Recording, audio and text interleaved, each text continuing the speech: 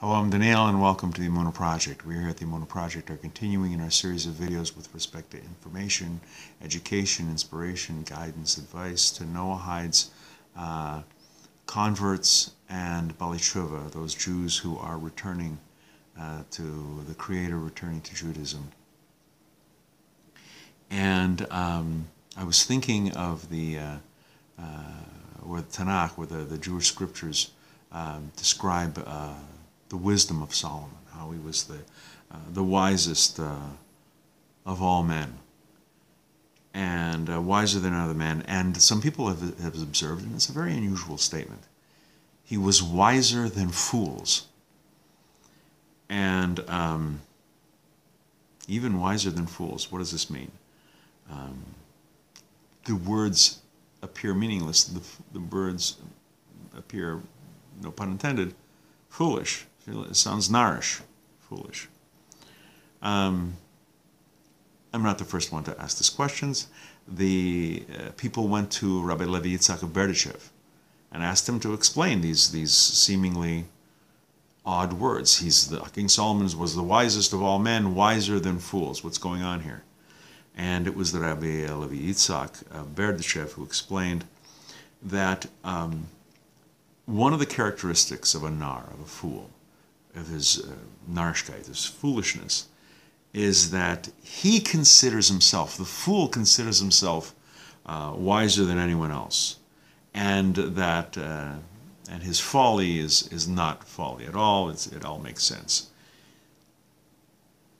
The wisdom, the chokhmah of King Solomon was so great that it could assume different guises, including the guise of a fool. He could actually converse with fools on a level where they understood him, and he could get his message across. He had true conversations with fools and impress their hearts.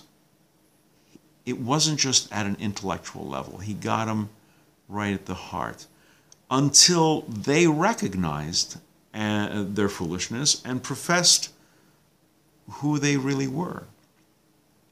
That's, according to Rabbi Levi Yitzhak of Berditchev, that's what that expression means. He was wiser than fools. He was so wise, he was able to communicate